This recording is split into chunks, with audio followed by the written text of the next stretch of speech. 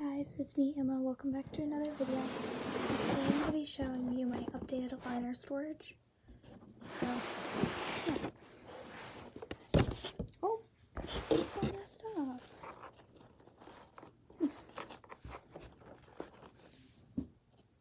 Stop it.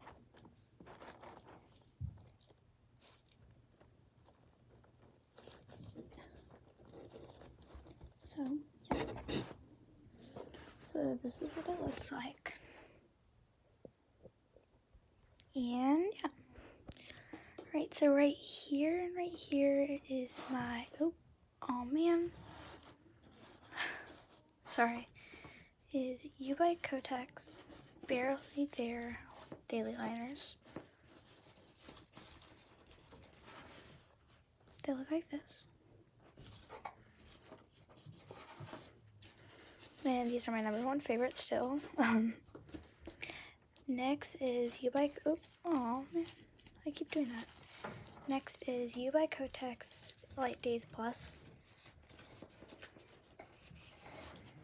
They look like this. These are also my favorite.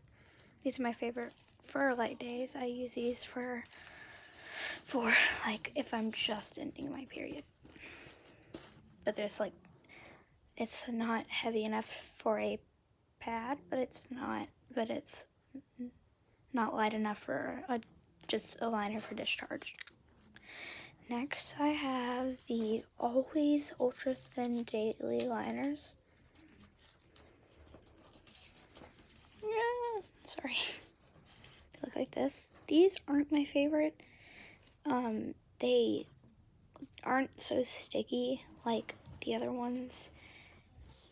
And I just don't like them that much. Next, I have my least favorite in the whole entire world, and I'm never going to repurchase these again. The OI Organic Ultra Thin Liners. These I hate. These are like, I hate them. I just can't stand these. I wouldn't ever wear them. And they're like right here, and right, these are white ones. And next I have Carefree Acne Fresh. Let me see, I forgot what these are called.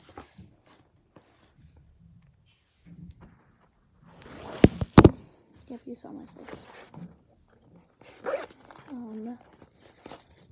These are the Carefree Acne Fresh regular daily liners, and they're unscented. They look like this. And I haven't tried these yet, but I know I've got one for my sister before, and I liked them. I got the thin ones. The really, really thin ones. These ones are kind of like the Light Days Plus for U by Kotex. So, yeah, that's my updated liner storage. I'm going to get some more liners, like some more Carefree liners and more U by Kotex and Always liners. But, yeah, bye!